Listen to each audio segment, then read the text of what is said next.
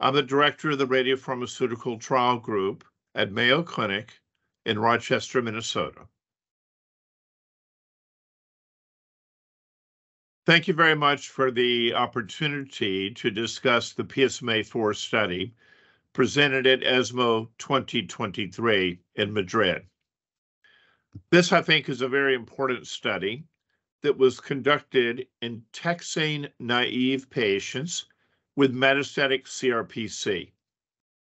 All of the patients had progressed despite having prior androgen deprivation therapy and an ARPI. Most commonly, the prior ARPI was abiraterone, but in many cases, it was enzalutamide. Now, the patients were randomized after having confirmed PSMA PET positivity to either a second ARPI or PSMA 617 lutetium-177. The primary endpoint was radiographic progression-free survival, and we had a variety of secondary endpoints. The primary endpoint was unequivocally positive. The hazard ratio, as presented at ESMO, was 0.43. The median rPFS for those on the PSMA lutetium group was 12.02 months, and in the control arm, the median was 5.59. So, as you can see, more than a doubling in the rPFS. Important. A variety of other secondary endpoints were used. There was a crossover adjusted overall survival. And the reason we did the crossover adjusted is 84% of those who were eligible for crossover on the hormonal arm, when they progressed, could be eligible for the PSMA lutetium. And 84% of those patients who discontinued the ARPI as part of the protocol and had radiographic progression, in fact, crossed over to receive lutetium.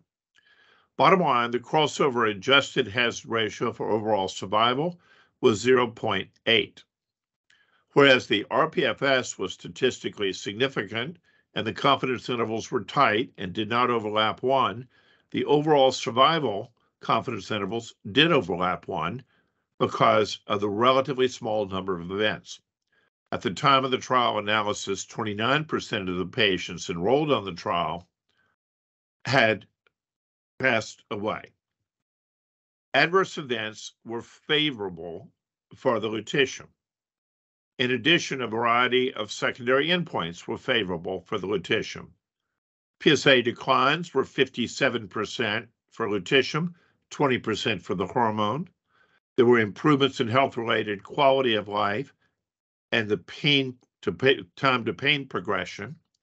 And overall response rate was 50% in those patients who received the lutetium. As you can see, the lutetium is highly active in this setting, has a lower risk of adverse events, met the primary endpoint, rPFS, tumor shrinkage, and the PSA declines were better.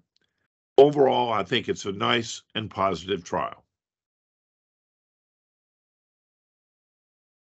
The safety profile of PSMA 617 lutetium-177 was excellent. The grade 3-4 adverse events were lower with lutetium as compared to the hormonal control arm. The severe adverse events were less common in those who received the lutetium. In addition, the dose continuations because of problems were only 5% in the lutetium arm, the same as the hormonal arm, and dose adjustments were lower, only 3% in the lutetium arm as compared to 15% in the hormonal arm. Overall, there was an excellent safety profile. Some mild dry mouth, some mild GI symptoms were noted, but overall, the therapy was well tolerated.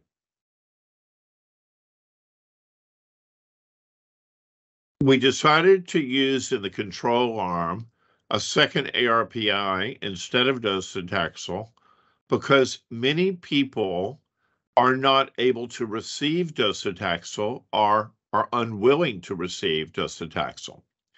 If we look within the United States, the most common therapy used after progression on a first ARPI is in fact a secondary ARPI. I will say that docetaxel would be more active than a second ARPI, but it would also be more toxic. And here in this particular trial, the toxicity actually favored the lutetium and the second hormone was more toxic. I think if we had compared to docetaxel, the toxicity differences would have even been more stark and fewer patients would have been randomized because not everyone is willing to receive or capable of receiving docetaxel.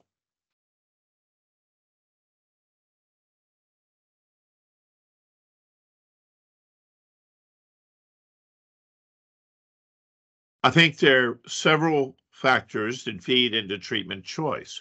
First of all, the choices may be broader than just the PSMA lutetium versus docetaxel.